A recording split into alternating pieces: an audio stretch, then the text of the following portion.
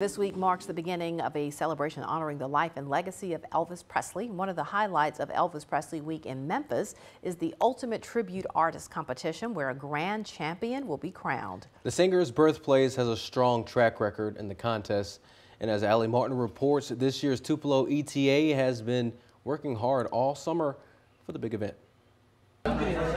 Before leaving for Elvis Week at Graceland, Jesse Aaron went through a mini boot camp to make sure he was ready. We go through, the interview process, how to carry himself. We go over all of his wardrobe to make sure that he's got the right choice for the numbers that he's doing. We go through everything. Jesse Aaron won the Tupelo ETA competition in June and has been working hard ever since to represent the singer's birthplace in Memphis. I kind of put myself through some extra workouts. I put myself through extra dieting, and it's just been constant. So it's been almost like 4 or 5 times a week when I'm home, and I barely had any time off, to the point where my wife is telling me to take time off and sit down and relax. And I said, nope. I said, I got a lot of work to do.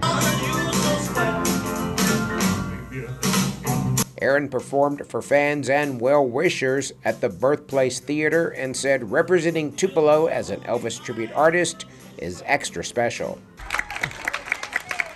He was also given a commemorative brick that will be placed near the Elvis statue at Fair Park.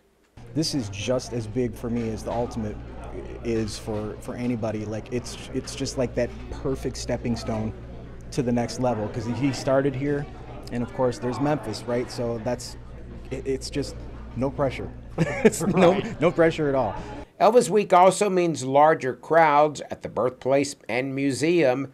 Executive Director Roy Turner says there's even a new option for tour groups. We encourage all the tour buses to try to do a 2-day stint. We're successful with some. In fact, we've started a dinner theater option back here at the birthplace, where we will have them a nice catered meal and an entertainer, either a tribute artist, or if they want gospel or blues or a rock and roll band, we've got several options for them to encourage them to overnight.